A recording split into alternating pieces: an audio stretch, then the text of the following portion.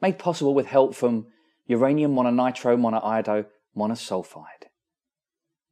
Accuracy and precision.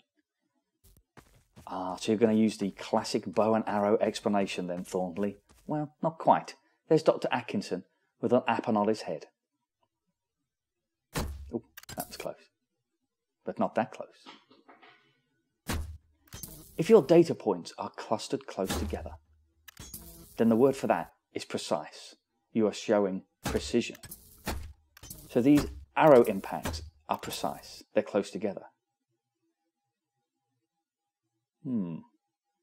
This bird doo-doo here is not close together, so it's not precise. But on average, they did hit the target. So if your data is close to the expected value, then the word for that is called accurate. So these are accurate but not precise droppings. That sounded strange even to me.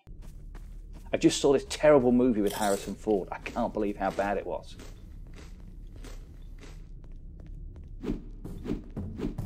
So notice that these data points are close together and very close to the expected value. That is accurate and precise. And Dr. Atkinson needs to be rescued from the moon, so I'm going to put some flares, hopefully close to his little box there. These are not close together, they're not precise, and they're not close to the expected value, even on average, so they're not accurate. So this is neither accurate nor precise. So what about this? I've got to drop my mimes near the predator here. Oh, the machine's broken. They're quite close together, precise, but they're not on target. It's not accurate. So this is precise but not accurate. What a beautiful scenery. I take out some frustration on these boxes here.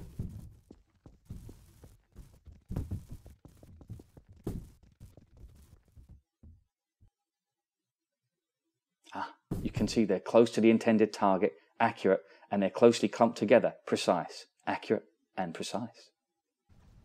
And finally, trying to get bubbles in my pet shark's mouth. Nope, they're certainly not clustered together, those points. Imprecise. And they're nowhere near the mouth, even on average, inaccurate.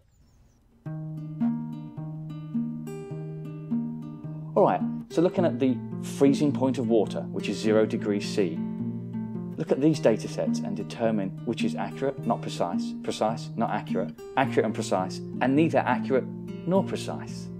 The answers are in the notes below.